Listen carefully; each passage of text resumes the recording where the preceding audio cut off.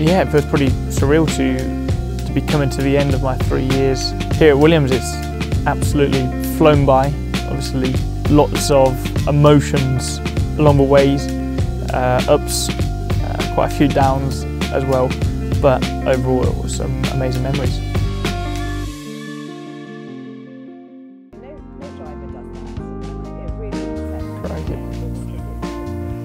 Looks so young.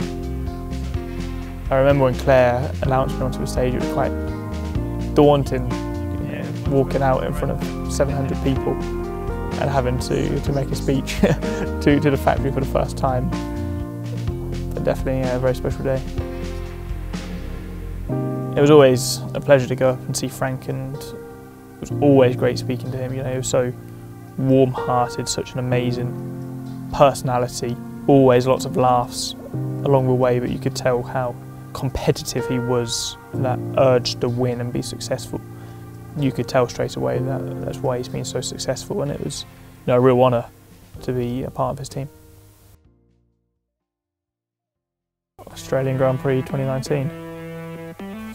I remember before the race, my parents there, and my dad had a tear in his eye, as obviously this was all of our dream together.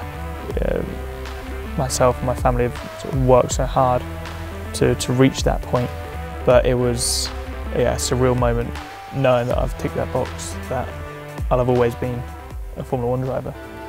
Voice of Alex Albon, I will shout, George! George Russell!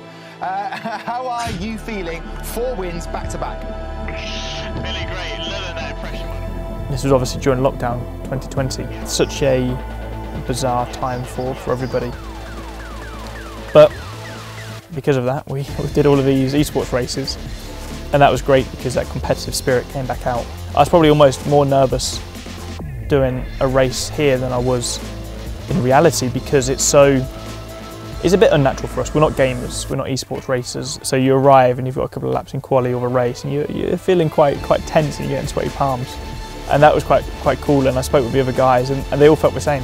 You know, everybody was nervous for these races because it was just slightly outside of our comfort zone.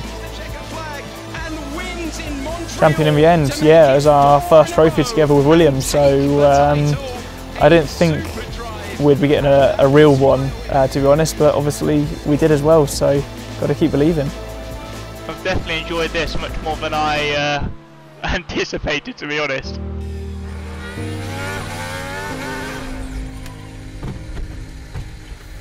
Yeah, Imola 2020. That was a dark day. That was a day I learned how brutal a Formula 1 car is. When you've got 1,000 brake horsepower underneath your right foot, you're gone in a second, and you can't even control it. I hit a bump just as I was accelerating and the car just went, and within a second I'm in the wall. And I was in P10 at the time. We'd obviously not scored any points. Yeah, I was pretty mortified with myself. Felt like I massively let the whole team down.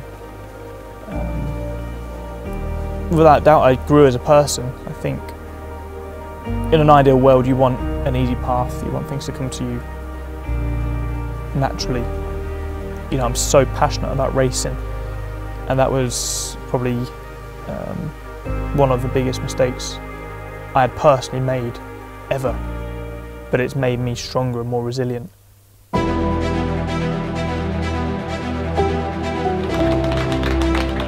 That was an amazing day, such a sense of relief. We had so many times, like that Imola race, or even Austria, when we were inside the points and the car broke down. At some point you almost felt, is it going to happen? It just sort of hit me in the post-race interviews, just got really emotional just from nowhere. You know, it meant so much to me. Yeah, Spa 2021, crazy. Crazy, crazy, crazy. And prior to that, we'd been into Q3 twice, but still, we'd only been into points once, and we truly qualified second on merit there, which is, yeah, it gives me sort of goosebumps thinking back to that.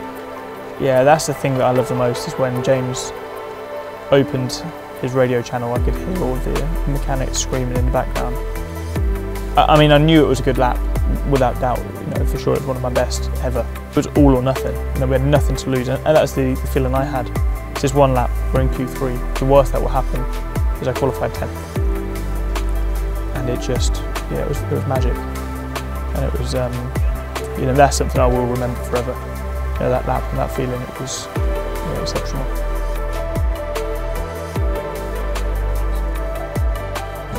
I'd like to get to Formula 1 like most people. I would definitely look back with a huge amount of pride and the personal relationships I built and those bonds.